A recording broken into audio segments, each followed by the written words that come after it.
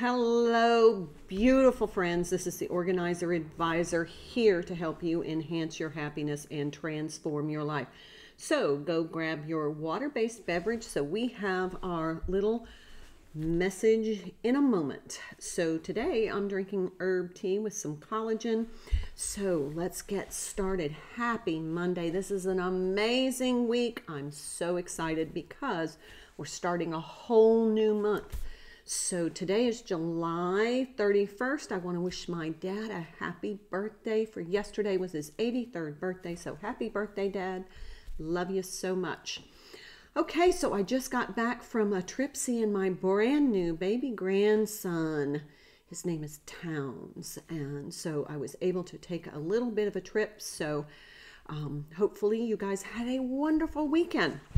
Now, being that this is the beginning of a new month, I just want to give you a review of our end of the month or beginning of the month reset, whatever time of the month you do it. I like to combine mine with fiscal fasting so that I make sure that I get all of my little end of the month sequences in, so I start my new month fresh. So some of the things that I do to either close out a month or open a month, it just depends on how you want to time it. I purge the pantry. I do that during my fiscal fast. So fiscal fast, if you don't know what that is, check out the video and the playlist on YouTube. But basically it's a week that I set aside where I kind of reduce any unnecessary spending. I don't go out for a lot of, dinners or lunches. I try to stay at home and eat. That's the week I kind of clean my house a little bit deeper cleaning. It's like my end of the month cleaning. So I have a clean house to start a new month. But I purge the pantry. That means I go through and I look at any ingredient that I haven't used. So particularly focusing on dairy, vegetables, fruits, condiments, anything that might expire soon, because I want to make sure I'm capitalizing on that so that I save money on my food budget. So I go through and I make a menu. We do this every Sunday, but I plan a menu using those ingredients that I have on hand. That way, everything in my pantry is fresh, it's inspiring. I pick out a couple of great recipes that I want to really work on, and that gives me some kind of like a clean slate in my refrigerator, freezer, and my pantry, so that I have fresh food, some fresh ideas, and I'm eating healthy, but I'm saving money. Also, another thing that you want to do at the beginning or the end of the month, but clean or change your HVAC filter. This is going to save you money on your air conditioning or heating, but it's also going to make your air that you breathe in your home healthier, because it's going to trap some of the hair, dirt, dander, and dust. So clean it if you have a reusable one. If you don't, you can change it. So I do that once a month. That's kind of industry standard and recommended, but it's really going to help keep your house cleaner.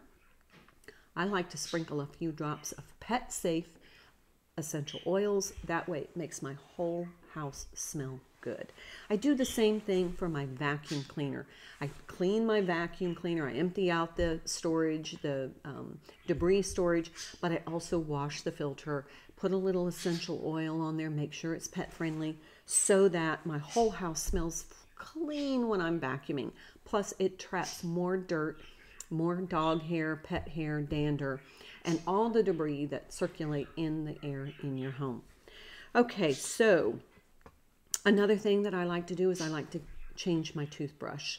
I change it at the beginning of every month. A new toothbrush is going to clean your teeth better. It's going to exercise your gums. It's going to increase your gum and mouth health. And you can use coupons to buy new toothbrushes so you can actually save money. If you use coupons and store sales, you can get them very inexpensively. But this is going to help enhance our dental health. Another thing that you may want to consider as we transition into a new month is your car maintenance. Does your oil need to be changed? Has your car been cleaned and vacuumed recently?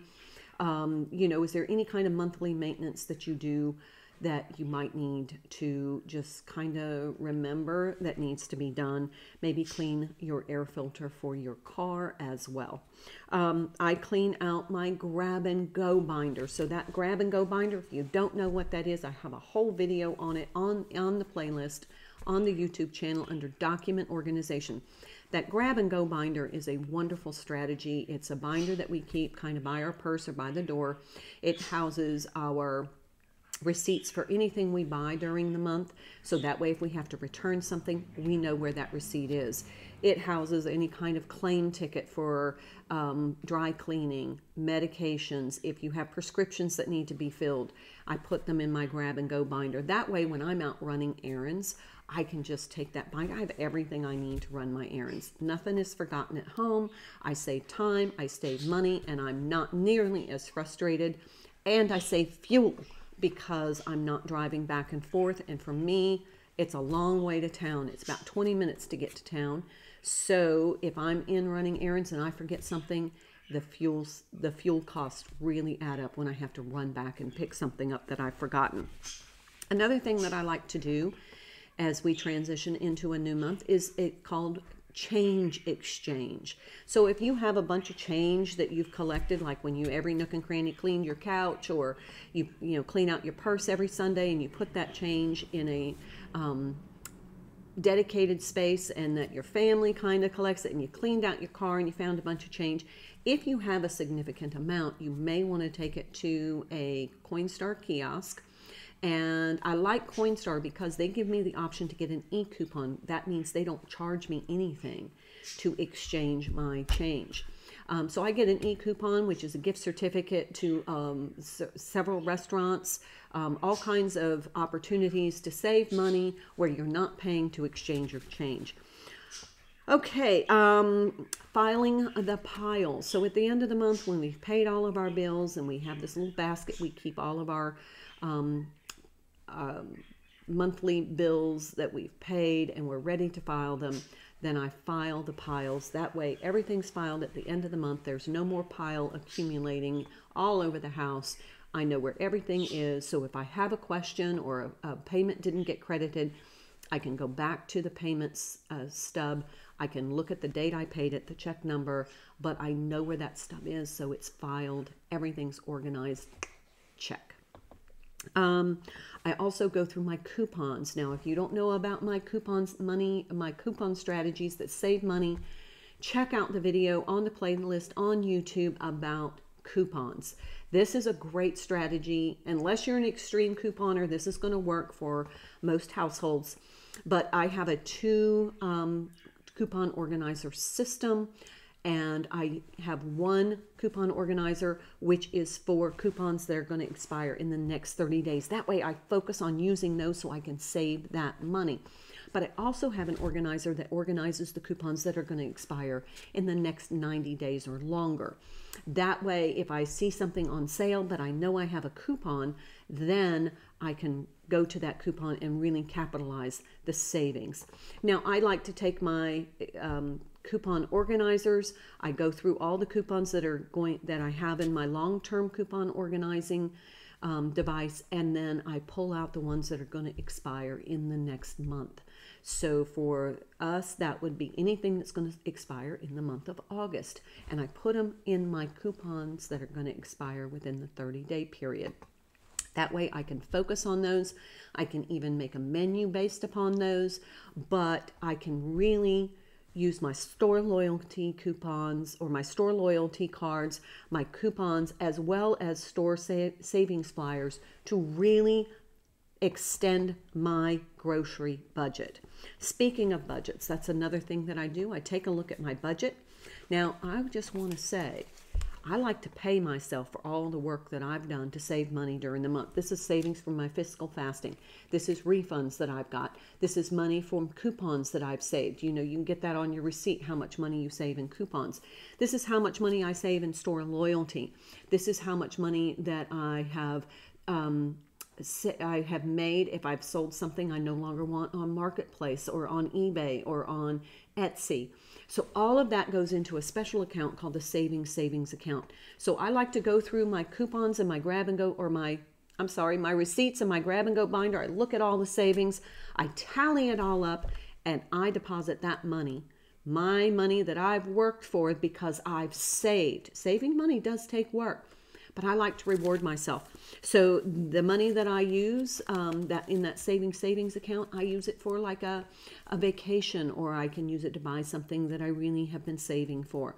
I can use it for something for my family. I can also use it for like a holiday account where I use all that money to buy holiday gifts. So don't forget to reward yourself for all the money saving strategies that you're working so that you save money. It really adds up. Remember, I bought this cottage with money that I saved over about 15 years from coupons, from store loyalty cards, from gift cards, from selling things. I was able to put all of that money in an account, and over a certain amount of time, I was able to save that money and buy this cottage mortgage free. Okay, so another thing is medications, refills for you and your pets. So if you have medications that you need to get refilled, you may want to check your medications. If you're getting low, go ahead and call for those refills before you run out. So if you do this every 30 days, you're going to keep up with your meds. It's going to enhance your health, and do the same thing for your pets. Their flea and tick meds or whatever meds they have. Check and make sure that you don't need a refill. Also, speaking of our beloved pets, it is time for their monthly medications. So their heartworm, their worming medications, their flea and tick preventative. So I kind of like to do the end of the month transition to start a new month fresh with fresh pet bedding. I like to wash their leashes and collars, dishes, toys. I like to sterilize their toys. Any habitats, like for the birds, I like to go ahead and get those clean.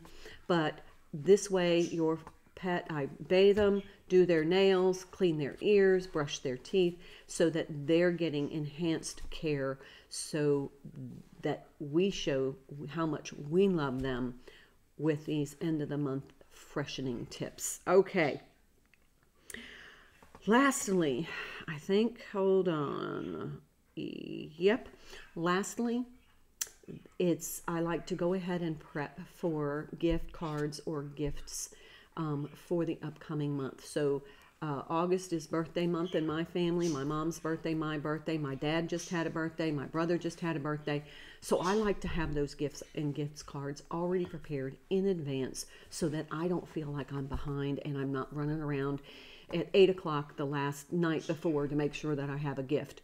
So if you have greeting cards that you need to send, maybe a baby, a graduation, an anniversary, a birthday, you may want to go ahead and get those greeting cards. Go ahead and sign them, address them, put a stamp on them, and I like to write just on a little post-it note the date I need to send them out to make sure they arrive on time.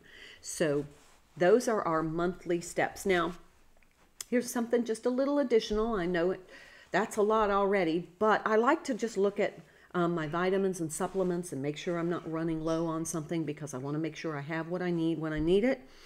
Same thing for toiletries. I want to make sure that I have deodorant, toothpaste, shampoo, lotion, conditioner, shaving cream, whatever your family uses. If you're already running low, you've used those almost empties, and you're probably on your last bottle of shampoo, then go ahead and put it on your shopping list and make sure you pick it up so you don't run out. Same thing with like toilet paper, and let's go ahead and look at our cleaning products. Check, and I call it check and assess.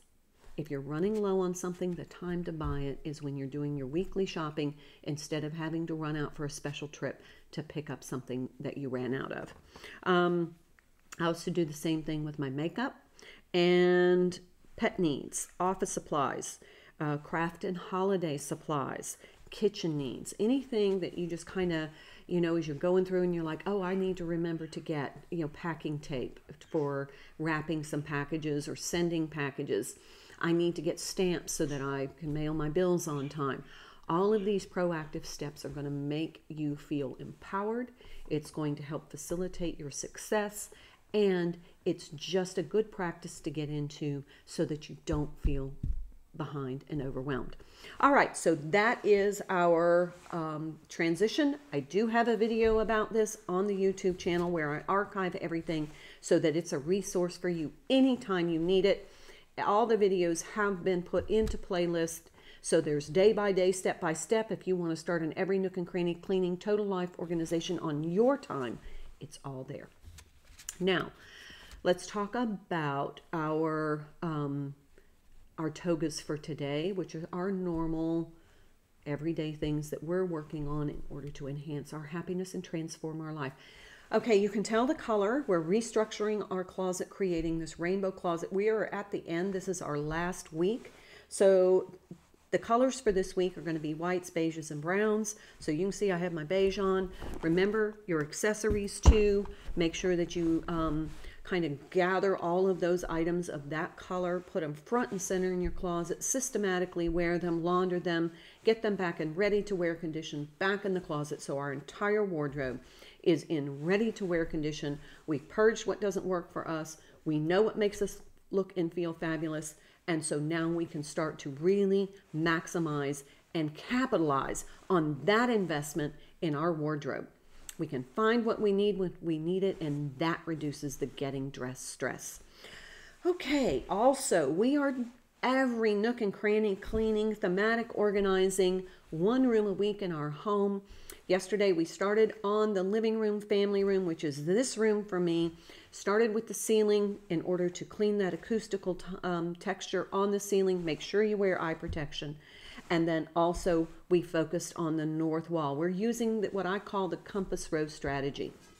This means we focus on one wall at a time and we only clean what's on that wall. So we clean woodwork, baseboards, windows, curtains, upholstery, any storage device. We hydrate our wood. All of this is in the playlist on the YouTube channel. So all you have to do is go to every Nook and Cranny cleaning playlist. Everything is there. How to clean a ceiling fan, how to clean your light fixtures, how to clean baseboards and woodwork, how to clean a storage, how to organize. Everything's there for you. If you have questions, I'm always happy to answer them. So today we're going to work on the east wall. I have no east wall, so I have a day off that I'm spending making this video for you. So east wall today, and that is pull everything away from the wall, clean the woodwork, clean the flooring, dust behind any furniture that you can move safely by yourself. If you cannot move it on your own, please don't. Just dust behind it with your microfiber wand. And yes, there's a video on that too. Also, we want to thematically organize the items in this room. So most often in the living room, you're going to have magazines, you're going to have books, you're going to have some sort of electronics. This is probably going to be your TV, gaming system, audio visual, your DVDs, possibly CDs, if you have a stereo system, surround sound. So we're going to organize all those, and you betcha there is a video on the playlist for everything you might find in this room. So I hope you have fun. Remember, today is Monday. This is our facial day, so you can give yourself a facial when you're finished so that you spend that time for self-care. One last thing that I wanted to mention, our other health and beauty routines. Make sure that you exercise, hydrate, take time for stillness. So maybe when you're doing your facial, take a little time to just shut down your brain, shut down your body in relaxation mode, and just give yourself 15 minutes of stillness. Take vitamins and supplements if you subscribe to that practice, and take care of yourself. Lastly, today we finish our Everything I Love About My Life book. This is a little collection that we started at the beginning of July so that we could write down every day something we loved about our lives. It could be a gratitude journal if you want to call it that. But what this is for is when you start to feel frustrated, overwhelmed, sad, you've just having one of those bad days. You can get into a mindset of negative self-talk, feeling very inadequate and overwhelmed, and you're taking life circumstances seriously and personally. Sometimes we want to catch ourselves and give ourselves something to remember all of the good things in our lives, the things that make us happy, that bring us joy, that are uplifting to us.